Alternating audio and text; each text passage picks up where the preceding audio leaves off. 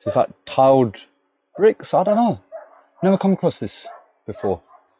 But the old boiler was on solid. So new boiler should go on nice as well, I hope. I don't want it falling down. I did bring extra long screws to see if I could get through it, but I don't think, well, I haven't got anything that's going to be long enough to go all the way through.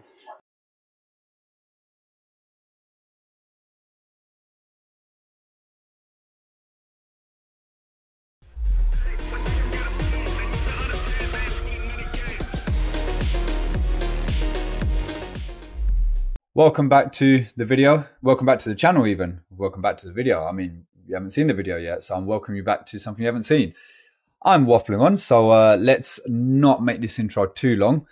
It's been an eventful week. First and foremost, I'm going to say it again, I picked up my Z on Monday. I'm absolutely over the moon. Can't believe I managed to get the car back that I sold to the previous owner just almost 3 years ago. Then I had a wicked day on Wednesday, and I got the opportunity to take the Z on a nice long drive, because I had a photo shoot with Regatta up in Wilmslow, which is about 4 hours away from me. It was a long old drive, but it was a nice day, enjoyable day. Met up with a few other tradies who are also sponsored by Regatta as well, which is always good. And here we are. This weekend is coming to an end already. I mean, I'm recording this on a Saturday. We were meant to be taking the kids to Whipsnade Zoo today, but the weather's been a bit rubbish. It's just been wet and windy. So the plan is to now take them on Sunday, today, which is when you guys are watching this. So hopefully I'm back now from the zoo at the time that this is going live. I've taken the comments on board from you guys about when it comes to installation videos, which is what this is. Trying to make it a little bit more interesting, not just a before and after. So let me know what your thoughts are, if this is the style of content you enjoy. I've got a lot more stuff coming up, and as we get into silly season, hopefully breakdowns will pick up and things will get a little bit more interesting. I enjoy the breakdown side of things more than installs as well, personally. So I don't know what you guys feel about that, what you guys' thoughts are. I know there's people who enjoy installs and there's people who enjoy the breakdown side of things, and I'm the latter. Anyway, enough waffling on. Let's get on with the video. Don't forget to like and subscribe, and I'll see you all on the next one. Thanks for watching. Welcome to today's job. It is the 29th of July. Currently, as it stands, the hottest day of the year so far. We finally have summer, and I've drawn the short straw. You know why? Because I'm doing a boiler swap up in the loft. Yeah, let's see how long it takes before, oh, drop test is done. I'll go and check that in a minute. Let's see how long it takes before this t-shirt comes off, because we popped our head up there and it's already warm. Unloaded the power flush machine. I'm getting that heated up, ready to go, and now I'm just going to unload a few more bits from the van and then get the boiler off the wall. It's an Ecotec Plus coming out, and we're putting in an ECA combi. Let's go inside, have a look, and crack on. All right, here we go. It's going to be, what, 28, 29 degrees today? And yeah, it's very hot up in here. Oh, right, I've got a bit of light. There's another light somewhere that we're going to set up in a minute there. So we're going to have enough light. That's where the boiler's going. So gas is already running in 22, which is great. Everything's there. We've got lever valve on the cold already, so we haven't got to turn the water off to the whole property. Condenser is running internal as well, so that'll be sweet to latch onto. Hopefully it should be, I'm not going to jinx it, but it should be a good day. Power flush machine is currently heating up. Bathroom's just here, so got that heating up, ready to go in a moment. And by the time we get the boiler off the wall, then we should be ready to get the power flush machine on, and then start flushing, get the new boiler on, pipe up the hot, cold and gas, and then finish up with the flow and returns. That's the plan. Let's see how it goes. Right, here we go. Got the tripod light set up. Need to plug the fan in. Do that in a minute. But yes, you can see how much work I've done. You guys have probably seen this on some of my other videos. So it's a diverter, pressure sensor, AAV, PCB clips, flue screws, and a pump. And the reason why I'm changing the boiler today is because the system is clogged up. This boiler is from 2008. It's had its time, and the hot water was getting all clogged up, and I did not want to risk changing the flow and return on these or removing that to get to the canoe filter, because we know what happens. The heat exchanger is probably going to get cracked, then it's going to be a whole new palaver. So I came here about a week ago, basically gave them the option, I can try it, but these are the risks. What do you want to do? And they said, you know what, it's an old boiler, we've thrown a lot of money at it, let's just bite the bullet and go for a new one. So that's why we're here, to change the boiler over today. Already got hive there, few spares there, like I said, condens's already here and everything, and flue, blah, blah, blah, blah. That's off. Boiler's been drained out. We're ready to go. Let's get this off. Let's get the new one on.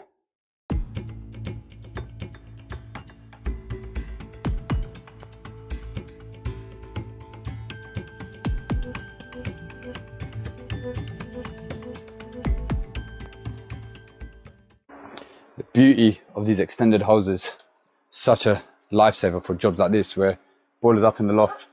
That's all just connected down there. It's already starting to show a bit of dirt in the system, and the radiators here are old. The boiler was from 2008. I don't think it's been power flushed before, so I think we're in for a dirty system. Let's see. We are going to now get the new boiler on the wall and then start doing hot, cold and gas.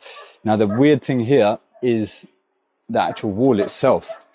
It's like tiles, but I'll try and show you. So see how it is.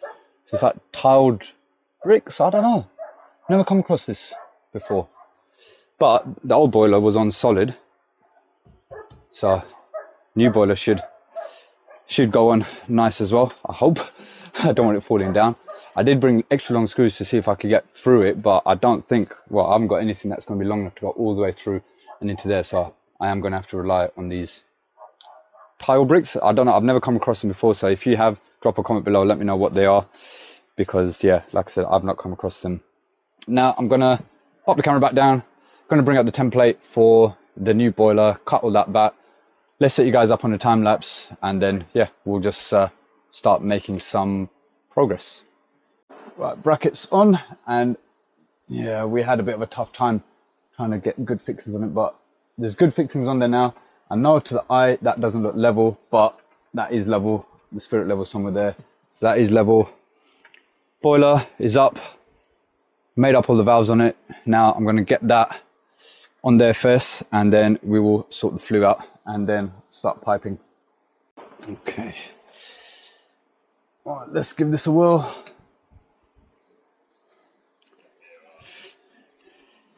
It'll be alright. Let's not drop the boiler. Right, let's go. Right, you just grab the polystyrene. Go on, go for it. Right.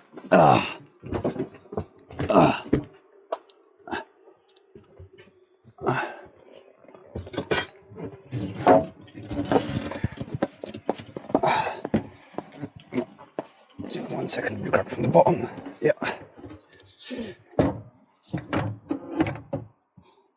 Yeah, that's on. Right, we need to shimmy it over a touch. Me? There, that's it. Yeah, that center screw is right there. Cool. That's on. Level. She's bang level. Lovely. That can probably have just got a bit like that, but that's fine. Cool. Right, let's get the flue on and then start piping from the inside, because we are nearly ready to start isolating. It's 11:45, so we've got about 15 minutes left for the full circulation. Then we start doing each rad one by one. So let's get the flue done and then we can start doing that.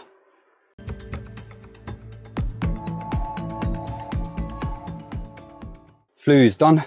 Josh is just sealing it on the outside, and then we seal it in on the inside. That can wait. But now it's getting very hot now. It's coming up to 12:30. It's getting progressively hotter. The fan is now just pretty much circulating hot air around, but at least it's something rather than just absolutely stuffy. Okay, let's sort my knee pads out. Now I'm gonna undo all those clips and basically just start piping down. So set my clips up first. I'm just going to start with the cold because it's the first one there. The return I can do after, that's not a problem. So I'm going to start with the cold, get the gas done. Actually, do you know what? I just remembered PRV is probably the first one I want to do. Well, I can do as long as I do the PRV before I do the hot and the gas, I should be all right. So at least let me get the cold done, and then I can sort out the PRV, see what I want to do with it. I was thinking of running it straight into there with the condense. I'm not sure. I'm not entirely sure. I can use the old PRV hole there as well. Okay, let me just get the cold done first, and then I'll decide what I'm going to do with the PRV, because I do need to get the PRV done before I do the flow. Sorry, before I do the hot and the gas. Okay, cool.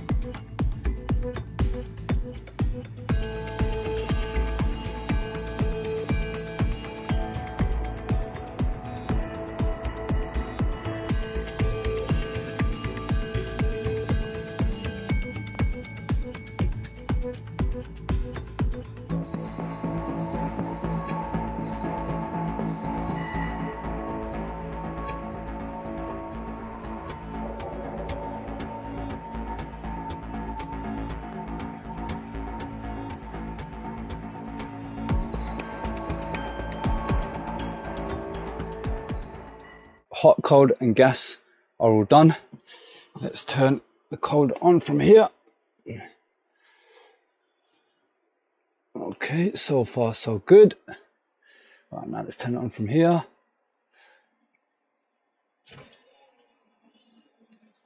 Right, that's sounding good.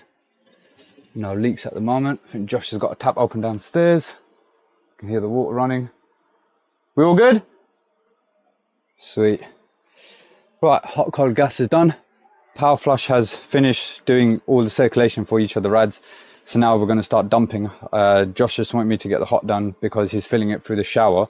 So because it's mixer shower in case there's back feed through the hot. That's done. Now, whilst Josh is dumping, I'll crack on with the wiring, the PRV and the condense. And now let's take that battery's dead.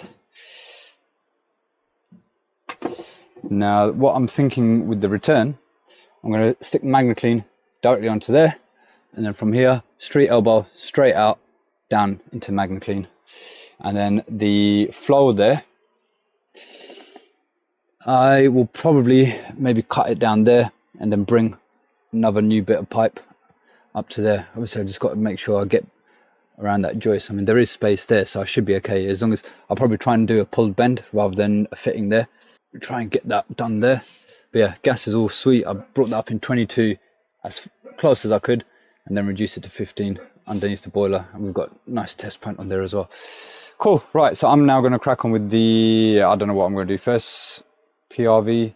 Yeah, let's get the PRV done. So PRV, I'm going to bring, I know I said I'd do the PRV first, but it's okay because the flow's not connected, so I can undo that, drop that connection out. I'm going to bring an elbow down, and probably, because that's going to go over that way, I'm probably going to bring that down, maybe about there, because ideally I want to literally bring it there, sneak it over and into there, but then that's going to get in the way of there, so I'll probably have to come down, down, down, out, like that, because I was thinking of putting it into the trap, but I think it would just be easier to just go straight back out the hole that was in originally. Right, let's do that.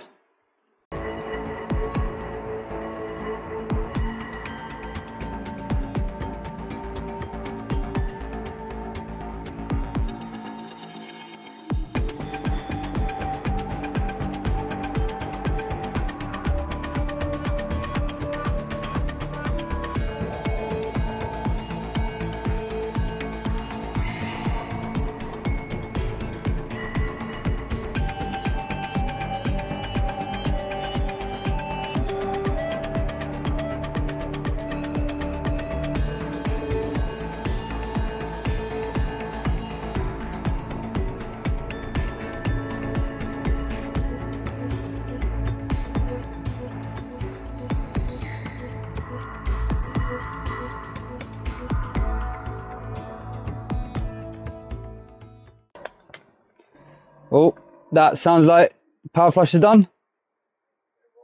All right, that's good news because I'm done as far as I could as well until the power flush was done. So yeah, here we go. Obviously hot cold gas is done, PRV's done, wiring's done, the condenser is done. Now the condenser is the only thing I'm not keen on with the ECAs. It's just because it comes with this hose and there's no real way of making it look neat. But yeah, managed to, I wasn't sure exactly how I was going to, but that's literally the best I'm going to be able to do. At least that there is a bit rigid and it's got a fall on it as well, so that should be okay. Now we're going to disconnect the power flush machine. Once that's all done, I'm literally going to bring the return street elbow out there, bang into there, flow, bring that down, connect onto there, then just got to seal the flue on the inside and commission. I think that's it, isn't it? Yeah, because they already had a hive here, so that's already connected.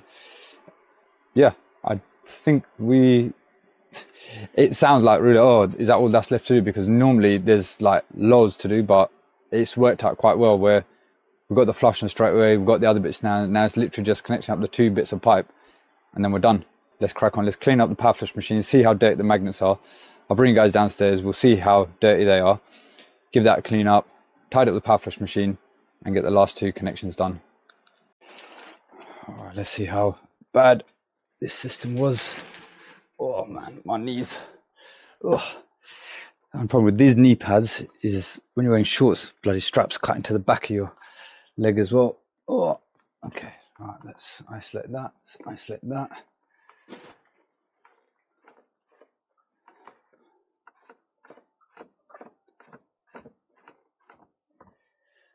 Oh. Not too bad. I thought it was going to be worse, to be fair. Still a fair bit of dirt on there, but yeah, I did think it was going to be more than that. Right, cool. I'm going to take these downstairs and clean them off because I don't want to get any sludge on the carpet accidentally. But yeah, I'm going to get this tidied up, get the power flush packed away, get all of that out of here, and then just get the last 2 connections done upstairs. So a job like this is a perfect example of where Powered Now comes into its own as a job management software app. This quote was all set up in the app, sent across to the customer, which they accepted. So it means that all the details are already loaded on the app. And once the job's done, I haven't got to worry about going home and doing any paperwork. Literally click one button on the app, converts that quote into an invoice, and then it gets sent across to the customer. Just means that after a long laborious day like this, you don't want to be worrying about doing paperwork when you get home. Give it a go yourself. I've put a link in the description. You get a 14-day free trial. It might just help you out. Right, and we're done. Just commissioning it. 20 millibar working pressure at the gas test point there, which is spot on. Just waiting for the readings to settle down and then get the commissioning all tidied up and finished up. Benchmark done. Done the lagging as best as I could as well. And yeah, it's all working good. The time is 6:30. And I would consider that a pretty good day because nothing's gone wrong, everything's gone to plan.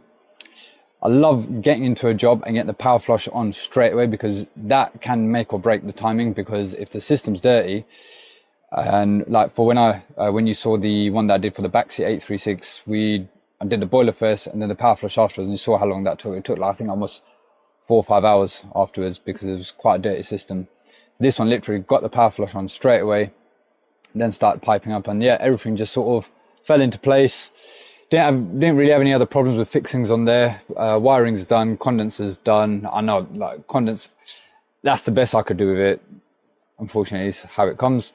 But other than that, we are looking good. That's all settling down now. So I'm going to take a photo of that and then fill out the benchmark, and then we're going to be out of here. So thank you for watching. I hope you've enjoyed this one.